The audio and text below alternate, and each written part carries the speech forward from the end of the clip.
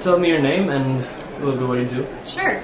I am Katie Carroll. It says Catherine, but I'm Katie. I work for the Global Public-Private Partnership for Hand Washing, based out of Washington, D.C., and we're a consortium of many organizations, public and private, promoting hand washing with soap.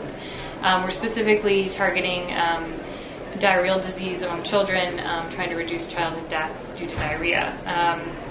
Hand washing with soap and hygiene is a major way of combating that, so that's our cause, and that's why we're here, to spread the word. All right, and what areas of the world are you working in? All areas of the world. I think the most important thing coming up is Global Hand Washing Day, which is October 15th. This is our logo for Global Hand Washing Day. And you can find on our website this planner's guide and other materials to celebrate the day.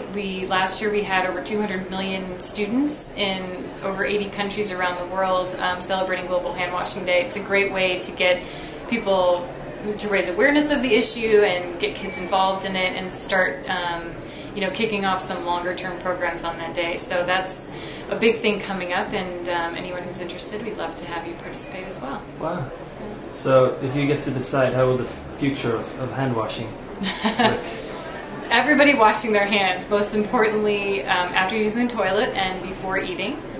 Studies show that proper hand washing at proper times can reduce diarrheal disease incidence of up to 45%. So it could really have a large impact on health, and obviously avian influenza, the flu, H1N1, it also impacts that as well.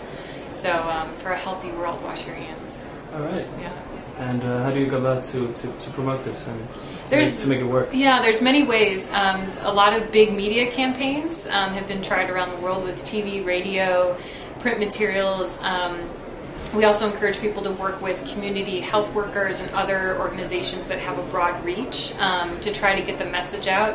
I think we've seen that the more messages and the more ways hitting people over a long period of time can really make the difference.